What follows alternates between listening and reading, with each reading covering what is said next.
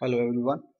In this video I will explain how to execute first JSP program. So here we are having a simple JSP code, and in this code what we are doing, we are printing a simple message. Let's say hello world.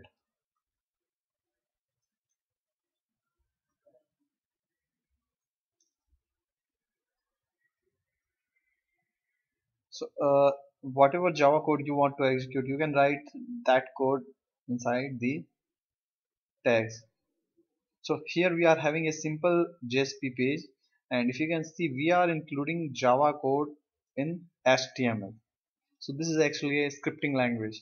It will be used as a scripting language. Whereas in Servlet we write HTML code in Java program, but here we are writing Java program in HTML code. So let's save this file. Now when we will send a request for this web page, this JSP page, web server has to compile this code. So for that thing, that web server needs some Java compiler. So what you have to do, just go to your Java directory in your Java, go to JDK, and here lib, and here you will find a jar file tools.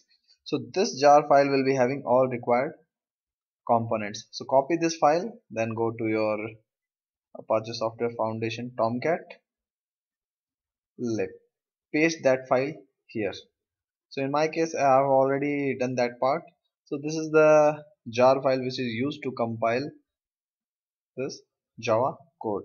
Now what you have to do, uh, go to your Tomcat directory, and here we are having web apps, and here let's put this JSP page in demo folder.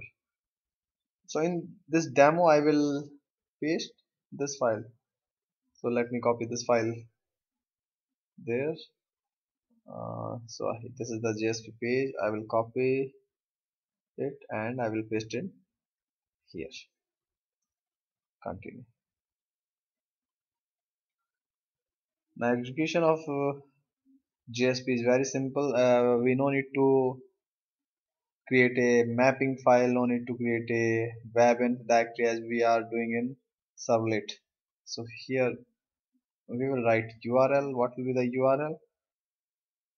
URL we have to write HTTP localhost port number, application name. So we have pasted this file in demo folder, demo, and then first.jsp.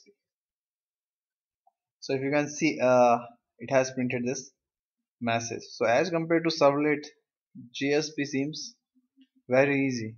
So in next tutorial I will provide you information on scriptlet, directive tags, all of uh, session thing, cookies. So we will see all those things in later tutorials. Thank you for watching.